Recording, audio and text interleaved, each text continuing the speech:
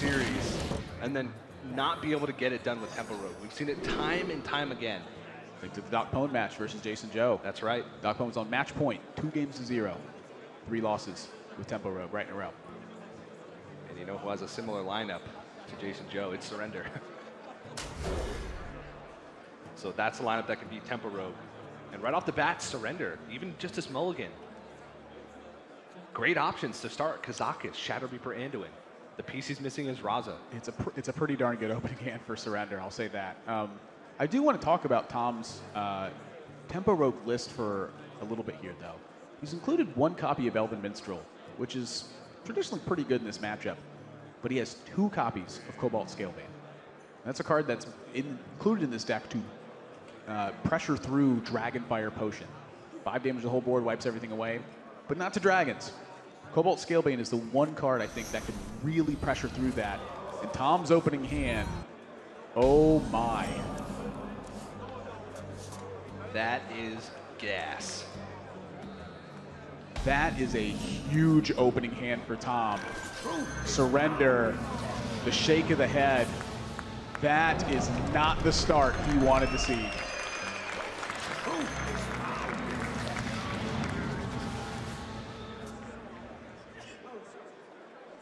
When you put 2 titans of players and of decks in this instance, and of cards, with Kazakis, Shadow Reaper, Anduin versus Keleseth, Shadowstep, Keleseth. Buckle in. Buckle in. Oh my. That I think that's the best draw in Tom's deck right now. Yep. This captain might be a little bit better. I don't know. I like pushing 4 extra damage. The look on Surrender's face.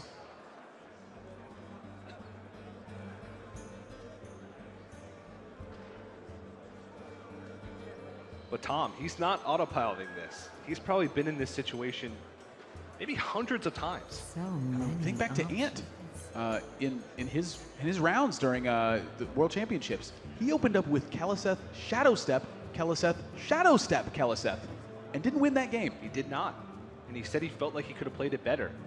He felt like he was, kind of on autopilot and, trying to ride the momentum of the good early draw in order to win the game. But he didn't. So Tom making sure that he's just doing everything correctly. The patches trade into the Acolyte of Pain is the obvious one, but he thinks about everything. Is someone injured? Maybe this trade is weaker to Blood Mage Spirit Lash. Who knows? Look at how desperate Surrender is. Healing opposing patches to draw a card. He needs to find something to answer this board. This guy's toast. Tom, you want to waste time drawing cards, go ahead. Damage incoming. 12 damage on board, 13 with the dagger hit.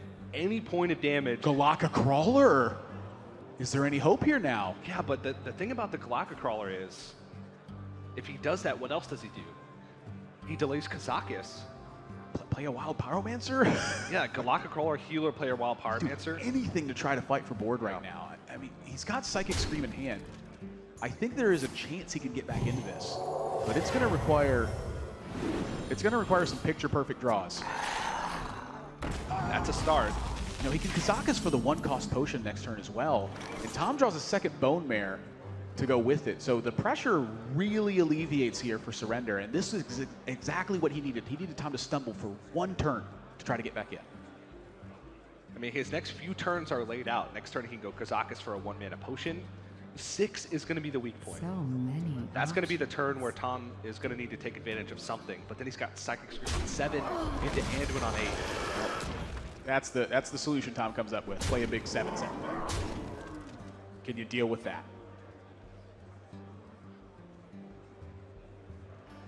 And a 1-mana potion, unless it's perfect, is not going to be enough to deal with the majority of this board. He needs deal 2 damage to all and deal 3 damage. At last. He could get deal 2 damage to all and freeze a minion.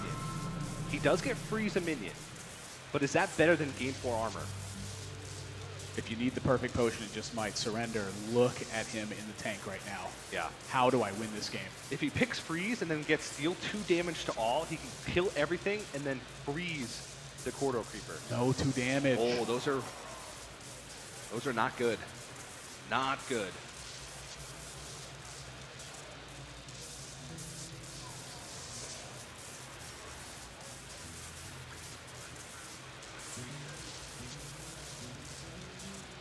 I wonder.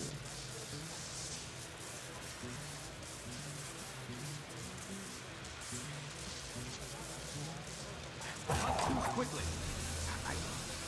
Just draw a card. I don't know. I really don't. I think they make a 2/2 probably has to be the best option to soften up the board for Dragonfire. The healing's gone from Surrender's deck as well. He uses Binding Heal. He's got to hope he freezes that Corridor Creeper, and he freezes it. Surrender at 14, facing 9 points, or 6 points of pressure. Cobalt Scalebane gets drawn for Tom. Just when you think Surrender is out of the woods, at least for one more turn, it's a 7/7. Not only does it not get hit by Dragonfire Potion, but it doesn't get hit by about anything except Shadow Word Death. Does Surrender have that one more turn, though? Tom's got Bone Mare coming next turn. Surrender has to survive with as much life as possible. I'm looking at Wild Pyromancer with a Silence and a Shadow Word Death. He can isolate Tom's board to just 5 damage, but it will require a lot of resources.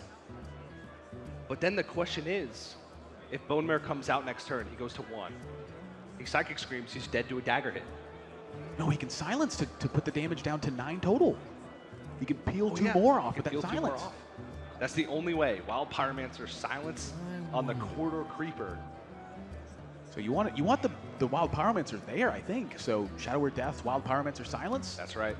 Or Silence, Wild Pyromancer, Shadow Word Death. Either of those combinations puts him in range to live for a turn if Tom doesn't draw damage. And this also puts an extra minion on the board to be able to contest the following turn.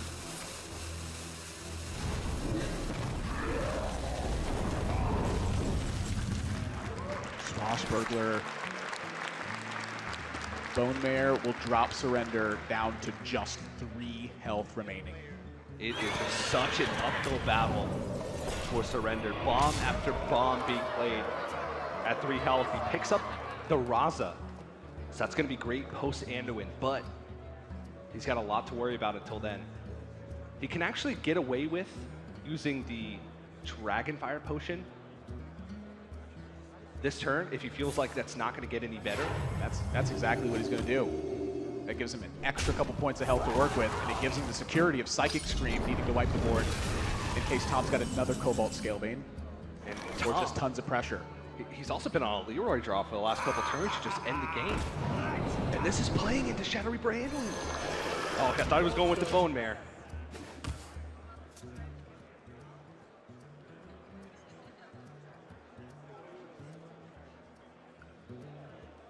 Do you take the value from the Shadow Reaper Anduin now, or do you wait for a better position? We've seen players get punished so many times this tournament for delaying Shadow Reaper Anduin because they think they're going to find a better spot. He's going to go for it now. He's got to do it. This is so tough for Surrender. And again, Tom is the second Bone Mare in hand, and now Surrender does not have a further way to heal remaining in the deck outside of Priest of the Feast. So here's the push. Surrender drops to 2 points of life. South Sea Deckhand, SI7 Agent, Leroy Jenkins. A couple of a Minstrel that could draw those cards. A Minstrel that can draw those cards. All of those things are outs for Tom going to the next turn.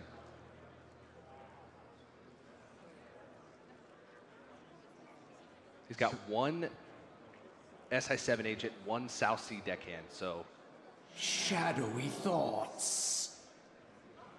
if he draws 1 card, that's a Look at Tom 12% chance. Yeah, he's looking over at Surrender occasionally. He knows he's right on the verge of winning. Surrender has been in this position so many times this weekend, where it looks like he's on the brink of disaster. He somehow manages to find a way out. And Psychic Scream has to be on the menu here, but the question is, does he play the Novice Engineer first and Psychic Scream that back into Tom's deck? The shadows Does he play the Blood Mage after to try to get a second card draw? Yeah. With Novice Engineer next turn.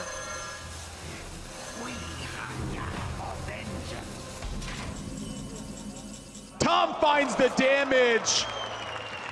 And he's going to move on to the grand finals, eliminating Surrender 3-1. Ending his match streak at 15 and cementing himself as the king of Asia Pacific. What a series between these two.